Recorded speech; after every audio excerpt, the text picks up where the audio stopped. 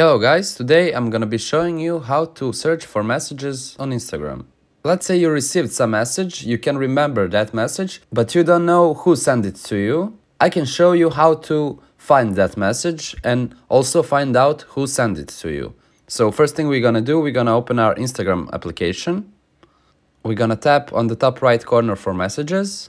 And now if I know that, for example, Stephanie sent me a message that says hello, I can tap on her name here. I would need to scroll and find that message. But here's another way how I can find this message. Up here at the search, I can type a specific word, and if that word appears in any of my conversations, I will see them all. So let's type hello. And here it is. Now I can see that Stephanie sent me hello. James also sent me hello. So I can click and check it.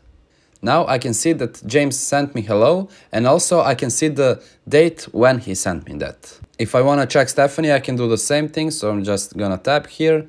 And yeah, here at the left you can see that the hello message is selected. That was it on how to search messages on Instagram. Thank you guys for watching and goodbye.